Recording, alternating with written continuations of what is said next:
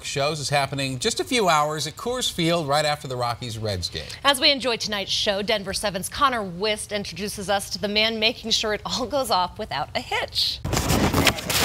Since 1972. I've done the Rockies since they've been here.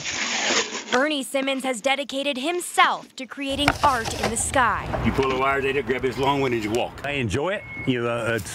It's still exciting to do it. People ask me when I'm going to retire, and I said when it quits being fun, I will retire.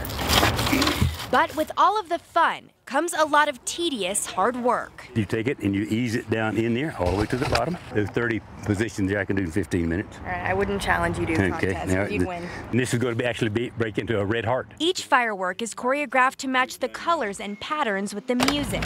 And a computer controls the whole production. And here's where the clock is that actually tells me the timing, how much is left, how far we're into the program.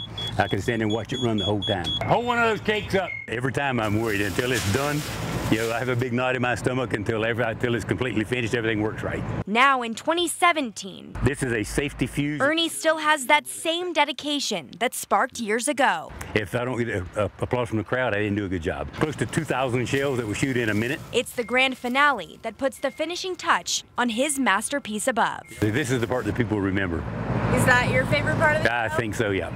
Why is it? It's just because it makes your heart pump faster. In Denver, Connor Wist, Denver 7.